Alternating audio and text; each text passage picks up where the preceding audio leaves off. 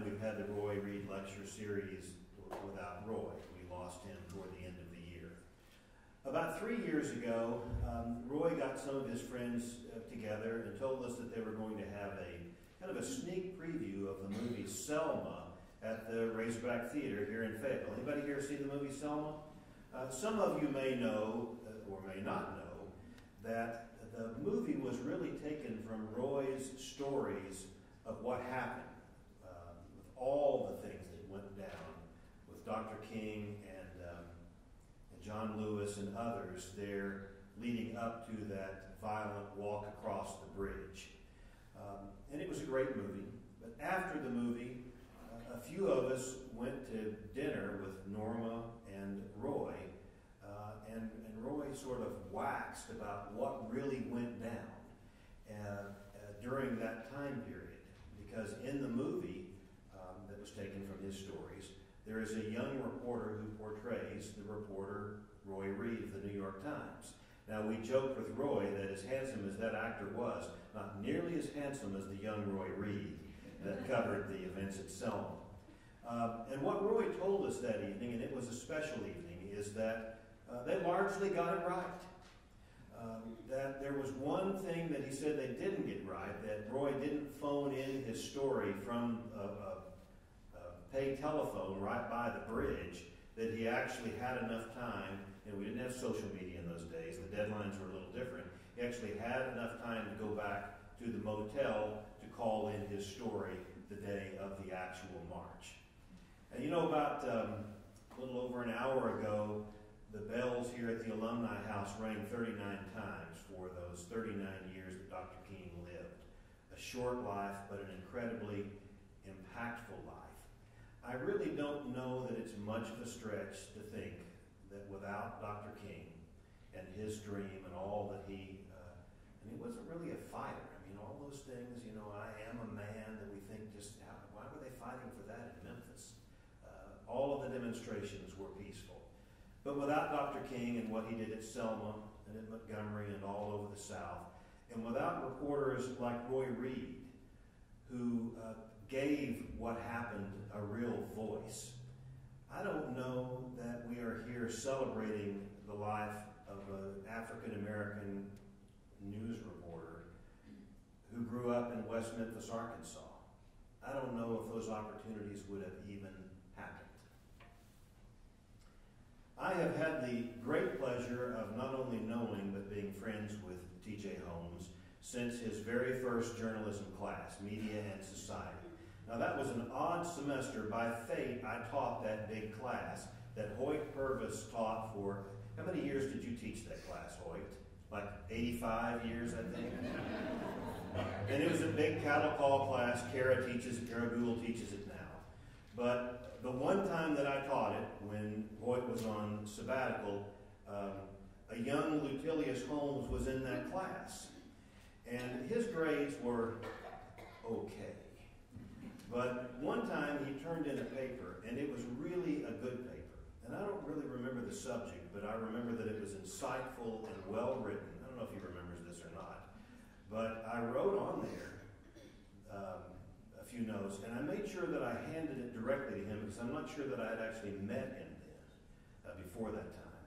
And I handed him the paper back, knowing what his other grades were. And I looked at him and I said, you know, Lutilius, you could make all A's if you wanted to.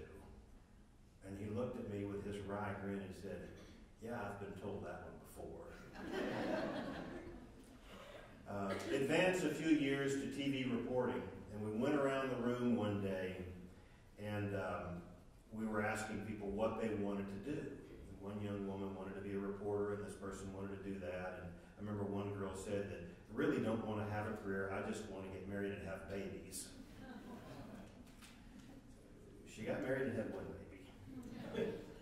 We got to TJ, and he said, I want to make a lot of money. So I hope you have done okay in that. A few years ago, I was very fortunate to be inducted into the Lemke Hall of Honor. And Kevin Trainer, one of my former students, had been, probably Susan probably told him that he should introduce me. They wanted a name or two of some students that I'd had that might say nice things about me. So I said, well, get in touch with TJ. So while Kevin is introducing me that evening, TJ's comments went something like this. Yeah, I guess he was probably my favorite teacher. He was my go-to guy. But honestly, I can't remember a single thing that he ever actually taught me. But he did have a question. Is he still driving around in that red Mustang convertible with a UATV license plate on the front? No is the answer to that. When we knew that TJ was going to come and be the Johnson Fellow, it was very exciting. A very exciting time for us to have him back. And he comes back a lot. He's a very loyal alum. One of the things he asked was that instead of a speech, he'd like for a student to introduce him and also interview him. So at this time, I'll have TJ and Clarissa Bustamante come on up and take your chairs. And I'll tell you a little bit about Clarissa.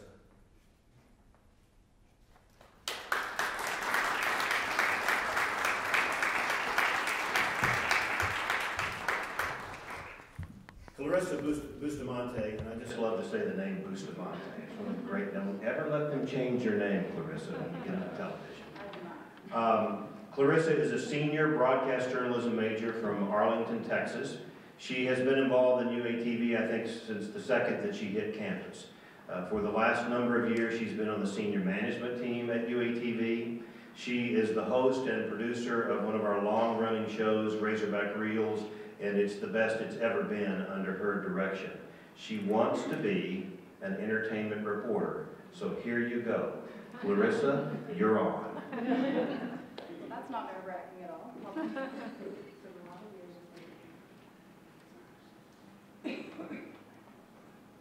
It's just aesthetics, is what you're saying? For that? Oh, for that guy? Okay. Well, man, So we need both. we need both. Yes, ma'am. All right, well, thank you, Professor Foley, for that introduction. TJ Holmes, I'm so excited that you're here. Man, so this is the guy guiding young journalism lives here about truth and telling the truth, and he got up here and lied so much to y'all just saying about my background. Just lies. But yeah, Foley was my guy, he was my go-to guy. Some of that was true, some of it he absolutely elaborated or exaggerated on for sure. But Well, the truth is that your real name is Lutilius. oh yes, so he's correct? telling you not to change your name, and that was my first 3 pieces in my professional career. I signed off on the first one as Lutilius Holmes, second one I signed off as Lou Holmes, and the third one I signed off as TJ Holmes. Now the TJ, for you guys, I'm named after my dad, who's Lutilius Holmes Sr. now, but he was named after a great uncle that we had. Before that, not sure where the name came from, but as a nickname, he was growing up, they called him Little T, just T as a nickname. So I came along as Lutilius Holmes Jr. Everybody in my family calls me T Jr. And I was looking for something to go with on TV. And so TJ is made up. My family doesn't call me TJ, it's T Jr. But it's my favorite thing to do when I go visit young students. I say, I'll give anybody here like a free trip to Hawaii if you figure out what the T and the J stand for. And it stands for nothing. But that's the story, please. That's incredible.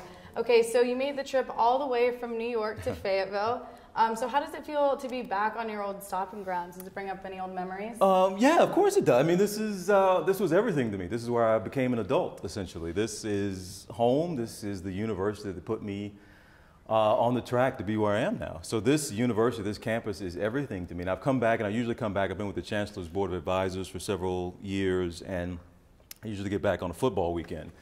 But I mean, I can't think, if you all don't know, Jeff and Marcia here in the front row here, you all, these are the Johnson Fellows, right, who put together the Johnson Fellowship. But thank you guys so much for this opportunity to come back. I always say it means everything when your university invites you back. It's essentially you all claiming me, that they think I've done good to the point that they don't mind telling people that I belong to you guys. So I usually don't get a chance to come back and be recognized in this way. I'm just here to kind of hang out and advise a little bit. But really, guys, I can't thank you all enough for having me back and the opportunity for me and Sabine and my whole family's up here on the front row. So really appreciate it. Do you have a favorite memory here at the university, something that just like sticks out to you? You know what? A lot of people don't know this, but I was with the I was with the basketball program in a capacity for a couple years here. Some people know, Foley knows this. Was it like a walk-on? Yes, because you all, some will, depending on how old you are, will know this, the names Jesse Pate and Sunday Adebayo, right? And after the university we won the national championship in '94, finished runner-up in '95. I got to campus the fall of '95, and Jesse and Sunday were two junior college transfers. And some questions came up about their junior college transfer eligibility. And so they had to sit. Mm-hmm. And so Jesse was the leading scorer, Sunday was the leading rebounder. And they had to sit while the NCAA was investigating. NCAA went on with the investigation so long. Again, some of you remember this, but they transferred from the university. So Nolan was down 2 scholarship athletes.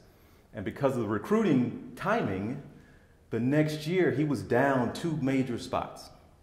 So he didn't have enough players to practice competitively in practice at some points because of that. The next year, he had open tryouts for 2 scholarship positions on the basketball team. Every guy who ever touched a basketball showed up at Bud Walton Arena for tryouts. I was one of those guys. Now, he ends up going with these 2 studs, the one 6'7", 6'8" guy, fine. But I got a call, and Nolan decided to keep an extra 7 walk-ons in the program that he would have just kind of a crop of guys in case something happened, some other injury, some other investigation, whatever. And we had essentially a JV team that we had to go play NAIA schools, Division II schools, junior colleges.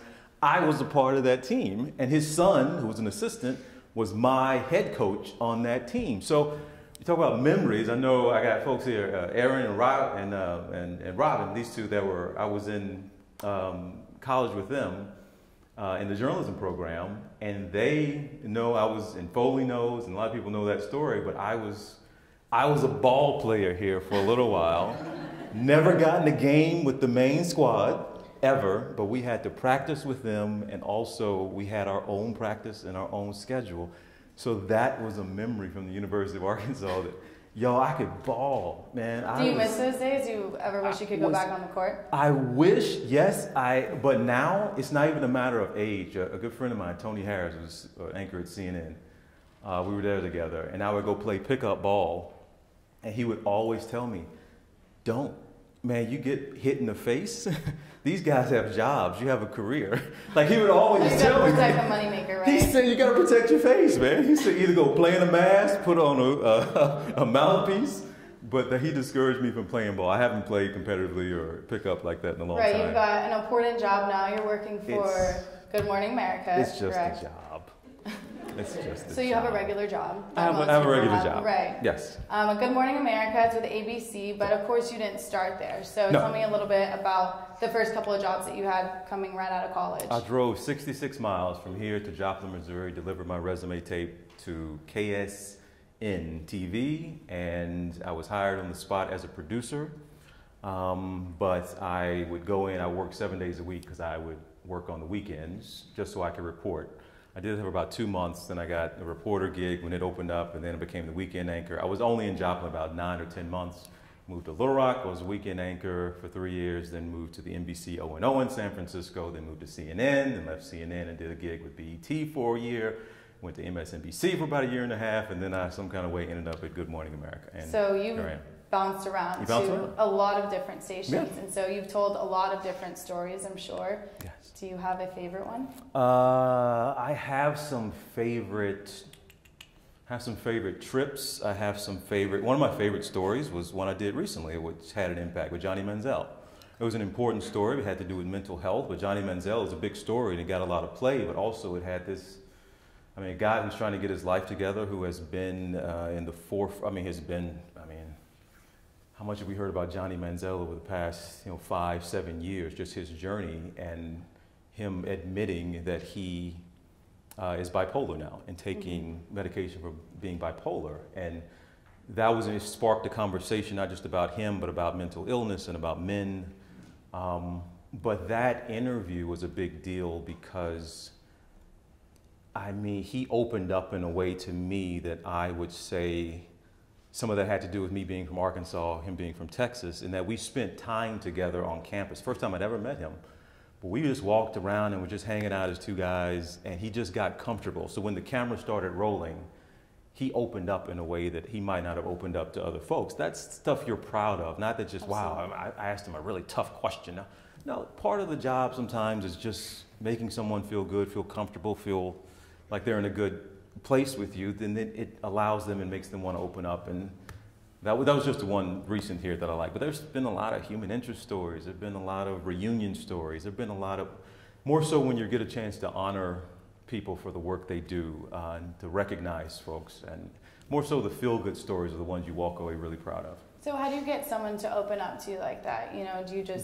Do you prefer to take them on walks instead of, just sitting down across the table? Or how do you get them to tell you the story and get emotional? It's what has worked for me. And I do think it has something to do with me being from Arkansas. I'm raised in a place where, and again, just the nature of who we are here in the South. We're just Southern gentlemen, right? We're just down home folks. We are different. We welcome people. We're warm in a different way. And so often people will, when you have a tough interview, certainly. If I'd have sat down with Johnny and had a list of notes and cards and reading questions one by one, he would have felt like he was being interrogated or interviewed versus feeling like he was having a conversation with someone. And that has been the thing that has worked for me over the years, is that I don't go into an interview with notes or I prepare, but I don't sit down and read question.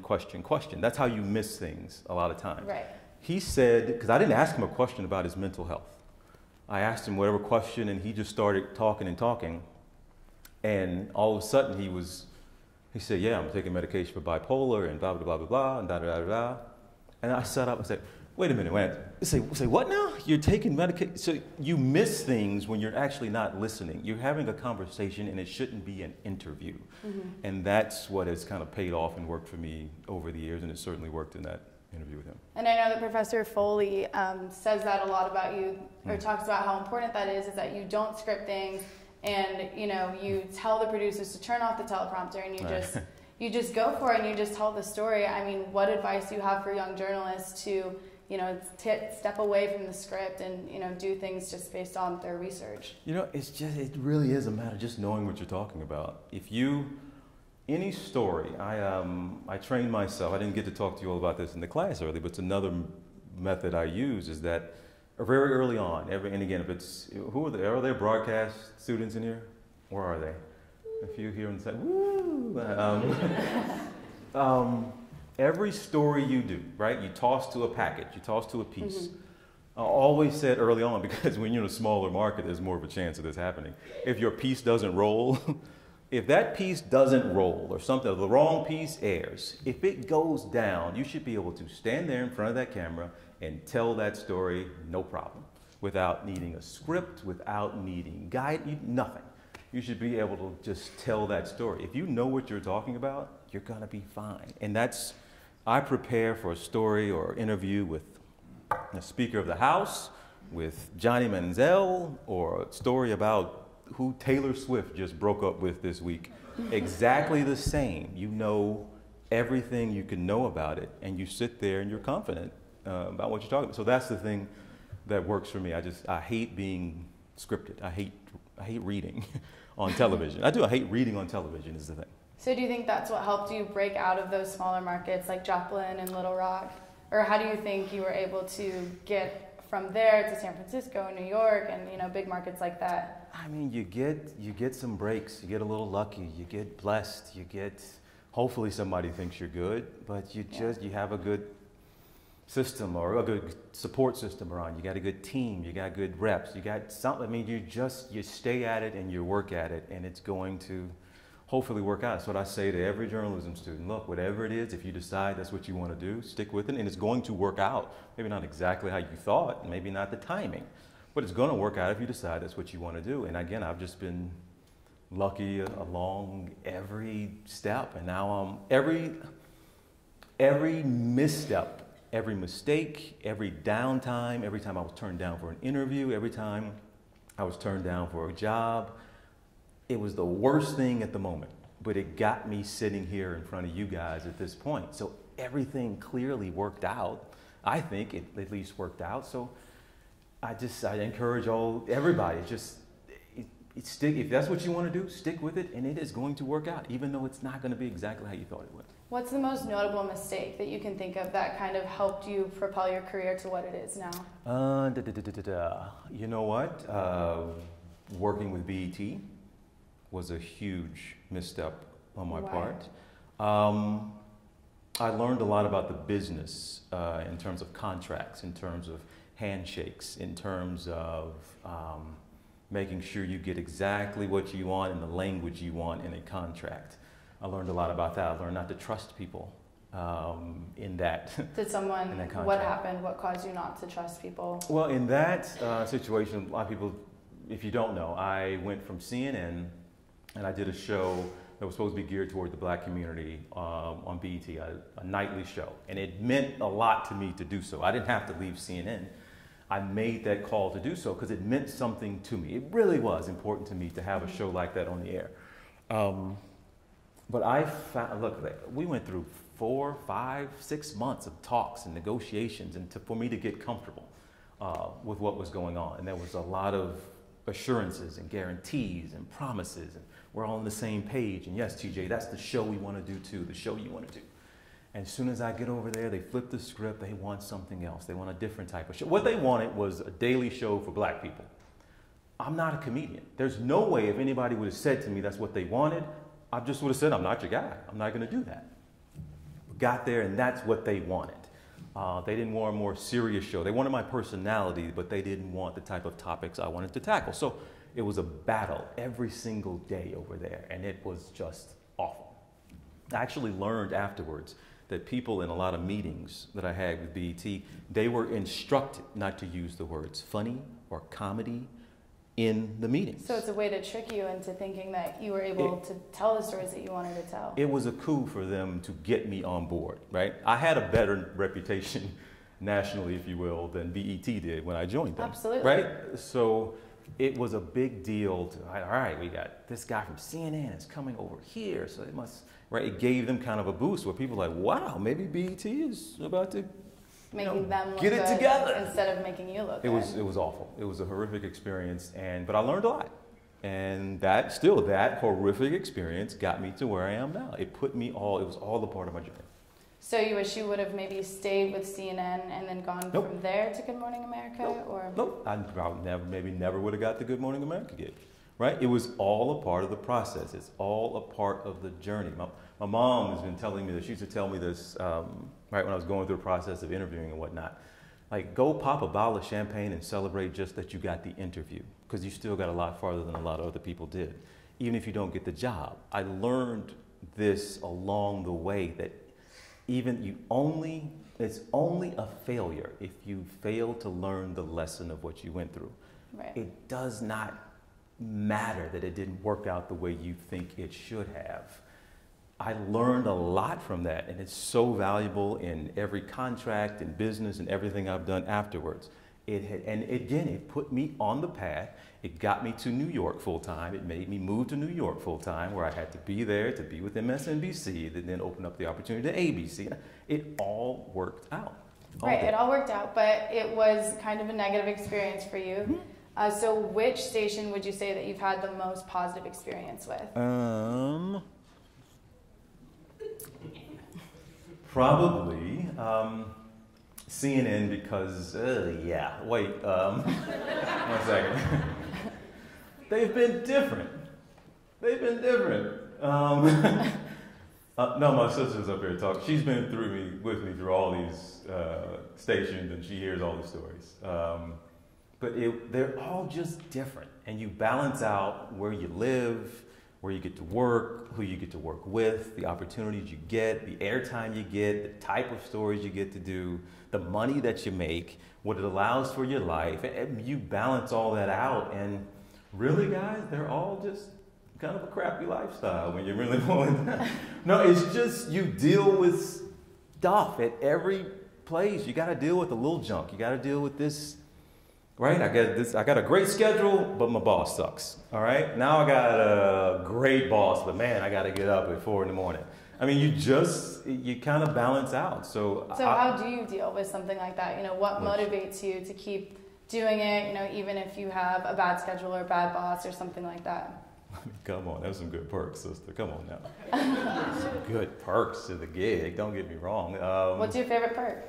All of them.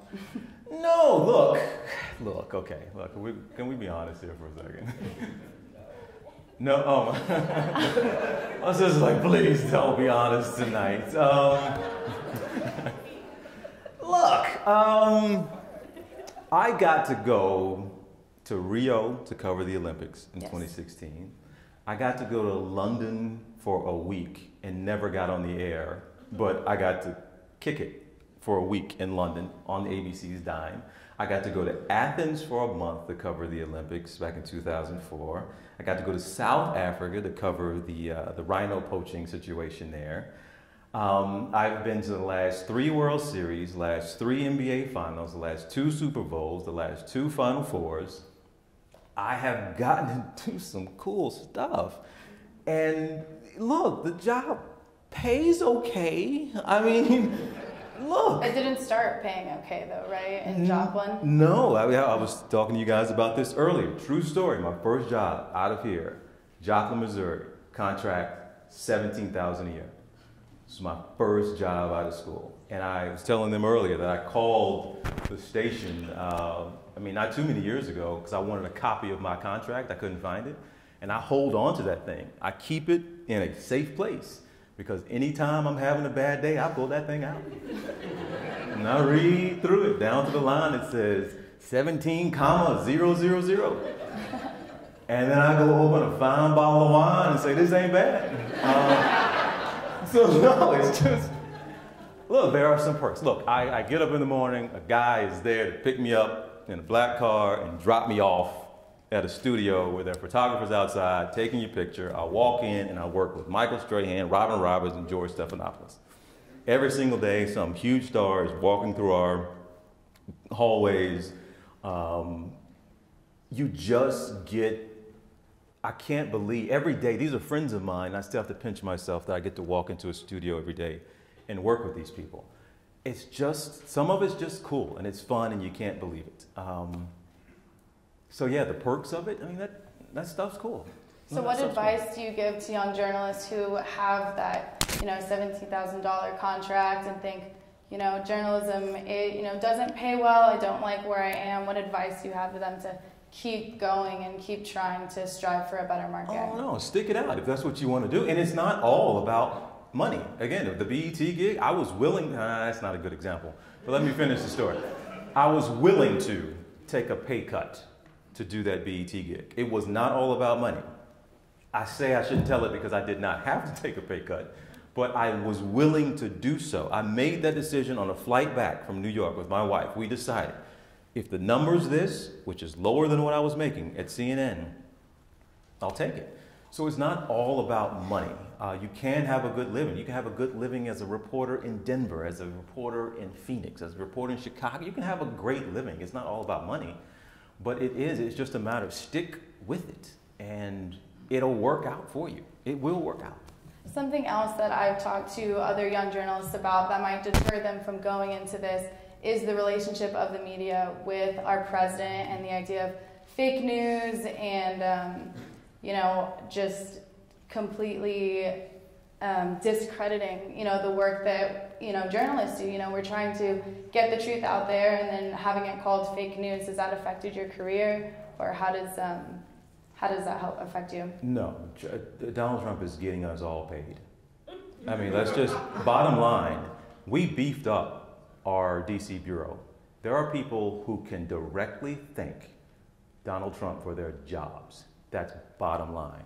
CNN is one that's, people use that example a lot, but they made a conscious decision to go after this guy in a certain way, and the numbers pay off, right? So you can't, We can argue all day we want. And you're right, he has that mega microphone and that bully pulpit, and he can stand up there and say fake news. And we have to cover the guy who's calling us fake news, right? Right. He is a master manipulator of media.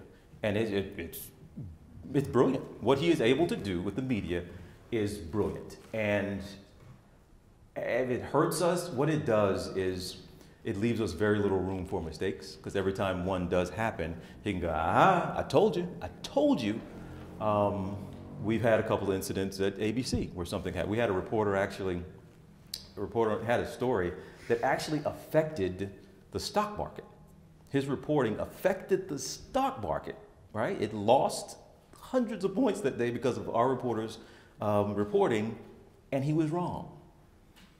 President Trump went nuts on that. We laid that out for him, but a mistake was made. So that makes things a little more difficult.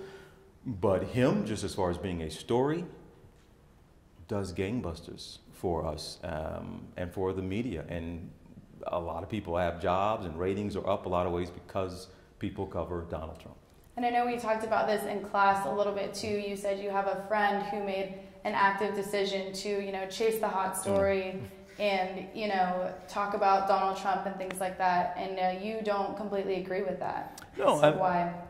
We're in an age now where folks, you can, right, you get one hot YouTube video, you get one hot tweet, you get one hot Instagram post, you have one hot story, and somebody can become a household name. And a lot of folks, look, Megyn Kelly is a good example of this.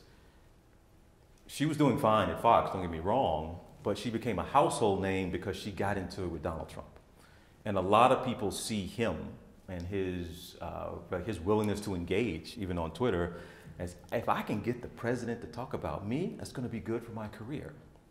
That's a lot of what's happening with the social media age now, that you actually can become a star. You just need to light some fire to get somebody talking about you. I'm not built like that. Some people don't care what you say about them as long as you're talking about them. I'm just not built that way, but a lot of people are now trying to find something to just set people off. We talk about Twitter trolls and things like this. A lot of folks in the media industry are just looking they need a moment, and sometimes taking on the president in ways that I'm not comfortable with are the things that get them known. So you choose not to chase those, hot button issues just to get that one, minute of fame, or, try to blow up your career. So what kind of stories do you like to chase? What stories are important to tell? I am very much, again, as I've seen in education, politics was big for me. Anything engaging the black community, certainly having to do with young black men. A lot of those stories, as you know, with the relationship between police and the black community, those were things I loved to do. And again, that was something why I really liked the BET gig, or at least initially was attracted to it. Now at ABC, it's more so with Good Morning America, I get the opportunity to do these field where you get to honor someone, you get to recognize a member of a community and surprise them with some, community event. You get to, it's more so, I'd like to, more human interest stories, and I've gotten a chance to do a number of those that really you feel good when you walk off the set. There have been several really memorable ones for me at Good Morning America. That's more so the stuff I get to do now that I really appreciate. So going back to the stories about the black community and why you went on to BET to tell those kinds of stories, we have a question from the audience talking about that. So the question was, what is it like being a male minority in a predominantly white industry? Do you feel like you have to fight twice as hard to get half as far? My issue, or to answer that question, is that I am in a business that's subjective anyway, right? My boss now could love me. As soon as my boss gets fired, the next guy coming in could hate me. But so often I am being judged, not so often, always, I am being judged by people sitting around a table that look nothing like me. I've been in a number of, we've seen these meetings from CNN to every single media organization I've worked for. There's somebody sitting around a table making a fate about my career that doesn't look like me, doesn't understand me, doesn't come from where I come from. They don't, not that they don't like me, he's a nice guy or whatever else, but they're making this, the people that are essentially judging you don't look like you, can't relate to you. And Byron Pitts is somebody who told me this story. Yeah, well, not a story, but when you play pickup basketball, there's, right, you have two captains. And everybody's going to pick the guy from the office who used to play for Georgia Tech. And all right, I'm going to pick that guy, he's 6'8". I'm going to pick that guy there, he had 2 years in the NBA. And you pick that guy over there who's, right. You pick the studs first. And then after that, everybody just starts picking who they're comfortable with. That's my friend I go to lunch with, and he'll play good defense. Okay, that's my boy there. He can make it from the baseline. He said that's what it's like in the industry for us. And that I know a lot of you all have watched TV before and thought, how did they get that job? How do they keep getting jobs? What's happening is people are sitting around the table, and everybody's going to pick Katie Couric. Everybody's going to pick the studs. But after that, they start picking people that look like them, that they're comfortable with. And that ain't ever me. It's never, ever me in every job I've had. So that becomes a challenge, and we have diversity initiatives, and right, you don't want to be, nobody wants to be picked just to meet a quota, and we got diversity on the air. But so much of it is behind the scenes. It doesn't matter if tomorrow you wake up and Good Morning America, every single anchor and reporter is black. I can guarantee you that every single producer, executive producer, and senior producer is white. You have my word at Good Morning America. They just promoted one young lady not too long ago, but as soon as they promoted her up, they created a new position above her that she has to answer to. And my sister's back there laughing. She's like, Yes, it happened. Yes, I see you, sister. It's all right. A lot of people can relate. We fought to get this young lady a promotion to the level she should be at. And then they created a brand new position that she has to now answer to. That's the reality of what we deal with oftentimes behind the scenes, and that is certainly a challenge that we're working on. So what advice do you have for people who are trying to fight that? I mean, how do you have that happening and still continue to rise up the ranks? Be in the room. You have to be, there are folks who fought at CNN ahead of me. There are folks who, certainly Byron Pitts has been a mentor of mine for a decade now. You have to be in the room, and you have to understand that whatever I'm fighting, you have to understand you are not going to always be the beneficiary of your efforts. There's somebody in this room or somebody at this journalism program coming up behind me that's going to benefit from what I am doing at Good Morning America. And you have to understand somebody's coming behind you. It's my fight, but I am not going to be the beneficiary. So you have to keep that in mind. If you're in there fighting for you and I want this and I want that, it's not going to work. We, again, a lot of people don't know this story, that we at Good Morning America, we at ABC, all of the African American talent at ABC got together and went in to the ABC president and demanded that we get African American senior producers and executive producers. None of us are going to benefit from that effort. None of us. But we understood how it's important to have those folks in the room and contributing to the editorial content. When did that happen? This is about a little over a year that initiative has been going on. And it's bared some fruit, but we have to understand it's for the folks that are coming up behind us. So encourage folks, you just have to understand it's not all about you. Somebody's coming up behind you, but if you're not willing to be in that fight, if you're not willing to raise your voice, if you're not willing to be in the room, and another part of it is it's very difficult to be the only one in the room. To raise your hand and say, hey, guys, y'all probably shouldn't be covering that story like that. That feels a little icky, right? You remember the ESPN when they did the auction for the, you know what I'm talking about, brother? ESPN, they did a football, essentially we're auctioning off players. And the clip that aired was all white people sitting in an audience like this, bidding on a black player. How long did it take y'all to figure out that that's probably not the right thing you should do? Who was sitting, somebody was missing from that room to say, you know what, guys? It's not a good look. And that thing went on the air, and ESPN had to issue an apology. Things like that get missed when you don't have diversity in the room. Now, it's not just of race, but a diversity of regions, right? There's things that I will talk about and be interested in that somebody from New York will, or somebody from California, or wherever it may be. So you just need diversity, and we oftentimes have Northwestern elites and folks who have Northeastern elites and just have a certain mindset, and there's no diversity in the room. Diversity is something that Professor Foley and a lot of the professors here really focus on and want us to use in our stories. So how do you incorporate diversity in your stories that you're telling? Well, again, you have to think about what you have an audience. Who's the audience? Who's watching? It's not just people that look like me. It's not people that look like you. It's not just men. It's not just women. It's not just old. It's not just young. You have to try to consider, and oftentimes in my stories, I will walk around that studio in our building in Times Square, and I will ask this 25-year-old young white girl what she thinks about the story, the 40-year-old black guy who's a father of two, Oscar, who's our guy who handles all of our food, who has 3 sons. I will ask all of them, like, if you heard this, would that be interesting? Which part is interesting to you? And I incorporate that oftentimes. I get more help from our staff in that way than I do from any producer. So that is kind of how I sometimes measure stories and what's interesting to people, by actually talking to as diverse a group as I can.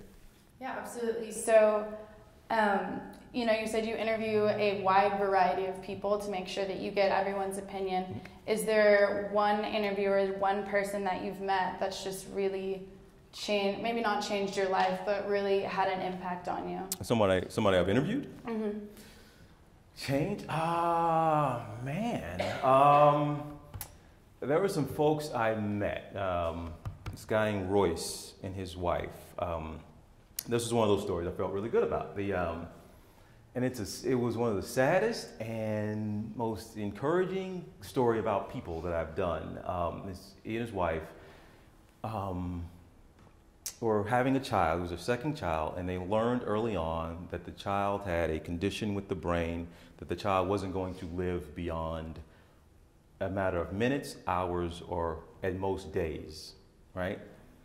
They learned this early, and they had a chance to terminate the pregnancy, but they decided to carry the child full term, knowing the child would perish, so they could actually donate the child's organs.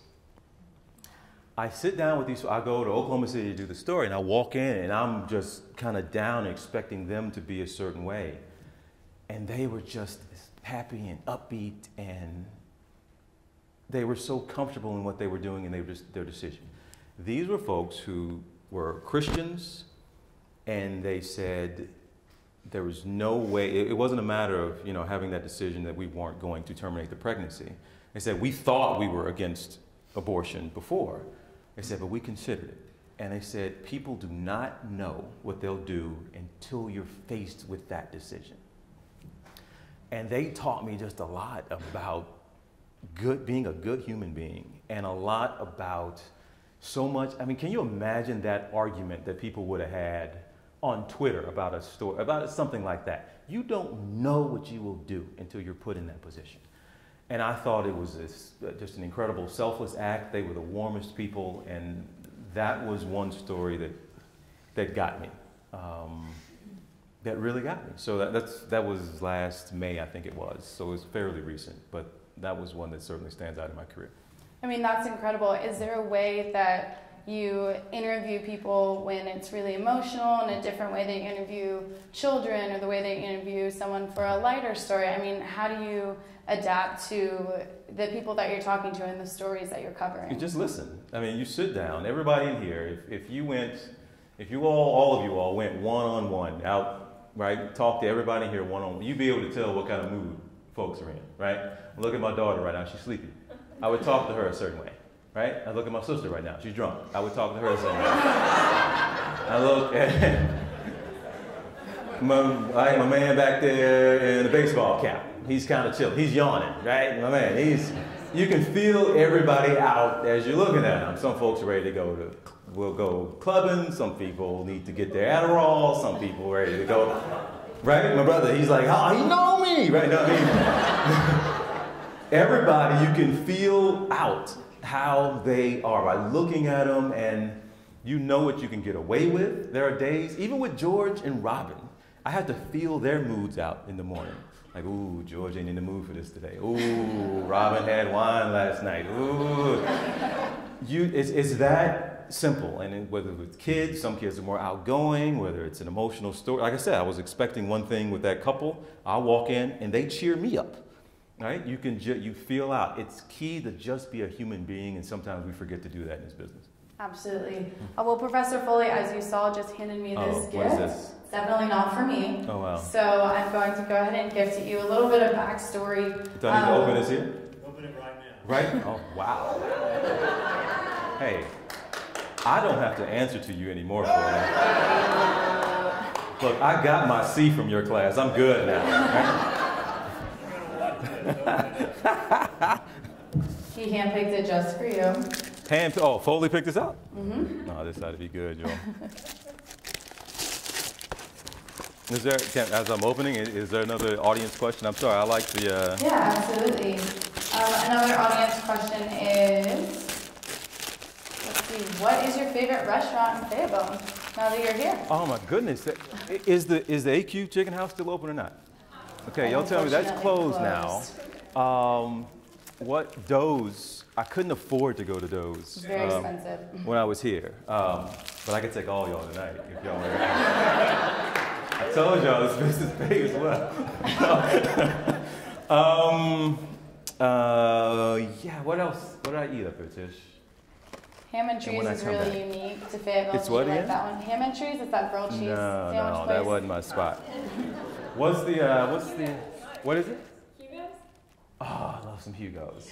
They still do. They used to have like quarter beer nights or something. They still something they used to do. All right, let me see here. Oh, good Lord Jesus. Is this the original? You got it. Is it really? All right, let me tell you all this. He talked about his the Mustang. All right, the convertible Mustang. It was red, right? All right. And when I was in school here, he was too old for that car then, right? So it was the most ridiculous thing you've ever seen in your life. And he thought he was cool as a fan, right? Cool, khakis with the pleats, right? And he was just in it chilling. He was cool. But it had UATV on it. What's his license plate?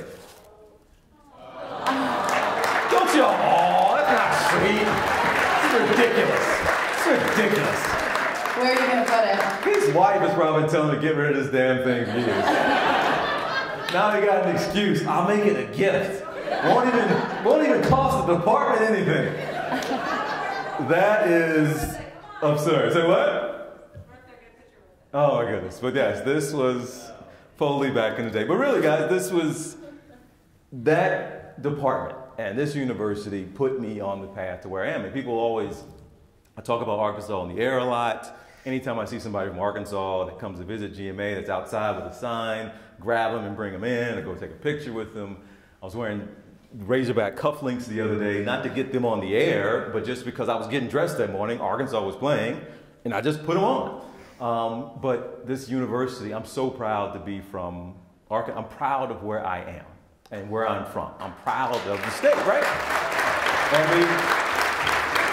I hope that comes off. I'm not doing it to, right? Like, I'm so proud of, hey, yeah, I'm from Arkansas. We're doing great in SEC football this year. Yeah, right? Well, that's not something to brag about sometimes. Yeah, what did Coach Bielema say? Oh, yeah, it's Arkansas, right? And I got so much crap about the stuff Brett Bielema said.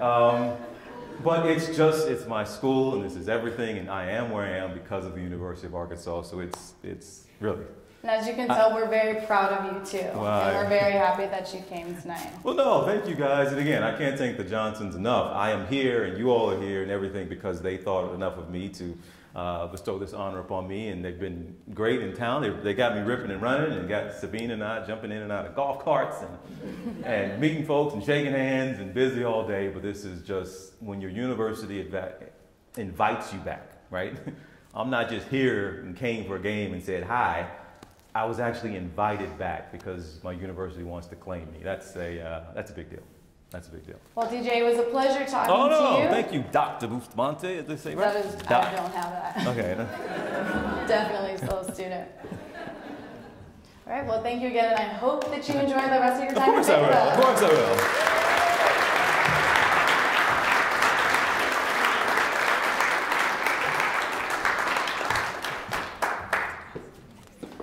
Can I get a chain and hang this around my... See? All right, guys, let's give one more round of applause for TJ.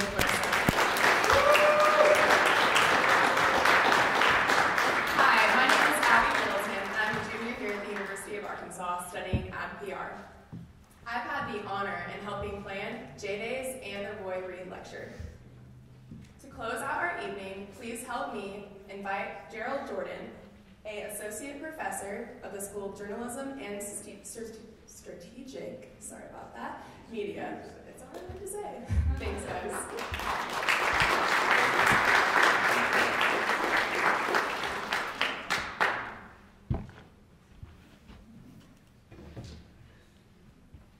I don't know how I wound up here.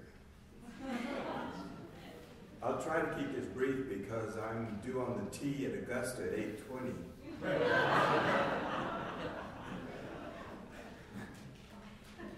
You ready, Jeff? Gas up the jet. I'm so happy to be a part of such a wonderful, for what journalism students have to recognize as a spring tradition, J-Days. I remember when I was a student here, and that the managing editor of the Chicago Sun-Times, Ralph Otwell, and that was when I decided not only am I serious about working in the newspaper business, but I want to work for a Metropolitan Daily. I'm a Lemke alum, an Arkansas native, and a Razorback through and through.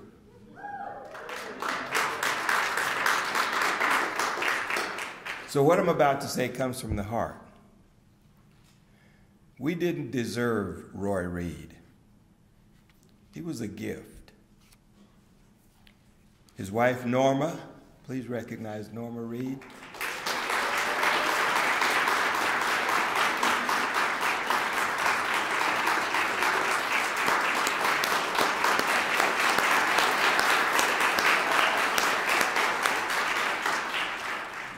Norma agreed to move to Hog-Eye, Arkansas. Now, Roy was an excellent reporter, absolutely beautiful writer. Gene Roberts, who was Roy's national editor at the New York Times, called Roy a writing fool. And he said that with profound admiration. Roy's reporting at home and abroad put readers in right there at the scene. His reporting on the civil rights movement put readers in the middle of notable events. On the Edmund Pettus Bridge, on the road to Jackson, Mississippi, or to Oxford, Mississippi. So it's fitting that on this occasion we honor one of the reporters who chronicled the civil rights movement, and we honor the fallen hero who was assassinated in Memphis. At 6:01 this evening, the Toller bell sounded 39 times to mark the assassination of Dr. Martin Luther King 50 years ago. Can't believe it's been that long. Roy certainly would have appreciated that recognition. When he retired, the Roy Reed Lecture Series was established to honor him and to keep his memory. We're indeed fortunate that he chose the University of Arkansas. See, Roy was a Missouri graduate. And had he sought prestige and fanfare, he could have taught at the oldest journalism school in the country. Roy didn't grow up in the Ozarks. He was from Hot Springs. But he chose the mountains, and thank God he chose the U of A. We're so lucky that on the occasion of his retirement, then chair Dr. Patsy Watkins led the effort to establish this Roy Reed Lecture. Over the years, Pulitzer Prize winners and a bevy of some of the finest journalists in the country have come here to speak, to meet our students, and to honor Roy, and now honor Roy's memory. So we have to honor him by continuing that tradition in perpetuity.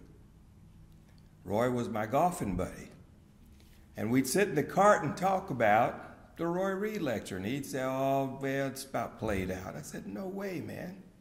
Absolutely not. No, it hasn't played out. So I'd ask him, who do you want to be the Roy Reed Lecturer? Oh, you decide. No, it's in your name. If it was left up to me, it'd be one of the Marx Brothers. Roy said he wanted damn good journalists to come here and speak to the students. And I think we're upholding that tradition. I hope that in years to come, we'll continue to honor Roy in that way. He was one of the building blocks of what is now the journalism school.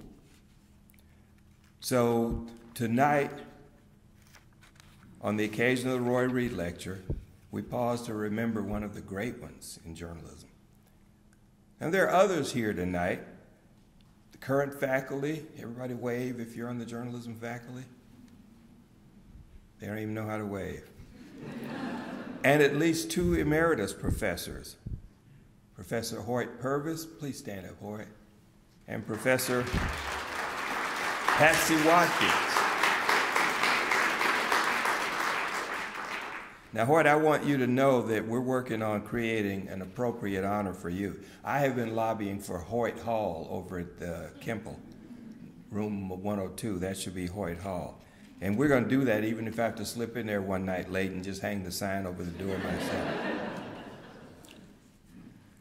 So tonight with the Reed Lecture, the tradition continues, and I hope sincerely, young people, you can say, I was here 30 or 40 years ago and that doddering old fool got up there and started talking about somebody I'd never heard of. But read his books, read the clips, and you'll know Roy Reed.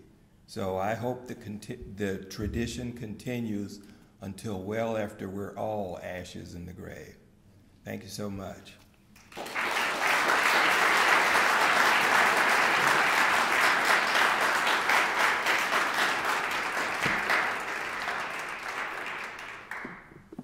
I started in 1995 when Lutilius walked the halls.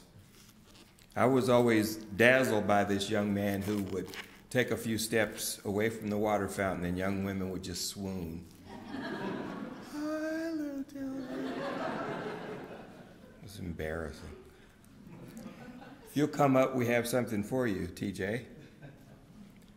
This is a commemorative for Roy Reed speakers, lecturers. It says, University of Arkansas, School of Journalism and Strategic Media, presented to T.J. Holmes on the occasion of the Roy Reed Lecture, April 4th, 2018.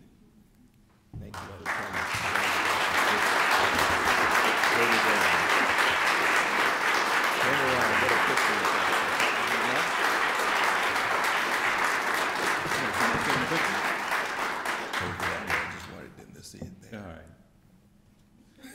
Where do y'all get these stories? Y'all just make this stuff up over the years. I saw it. You can stop. I saw it. Walking down the hall. The water fountain, though? The water fountain? The one that's right out the door. Oh, you know the water fountain. It was a lasting memory. Thank you. Thank you, my brother.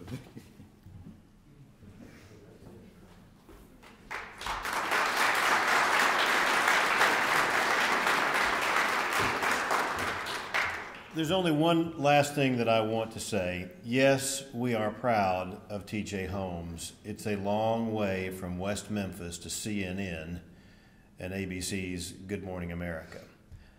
But T.J. knows this because I like to mess with him. It doesn't mean that I don't love him, because I do. But this I want to leave you with. Yes, we're proud of his career, but I am personally prouder of the man you've become than anything you've done in your career. Thank you guys for coming out tonight.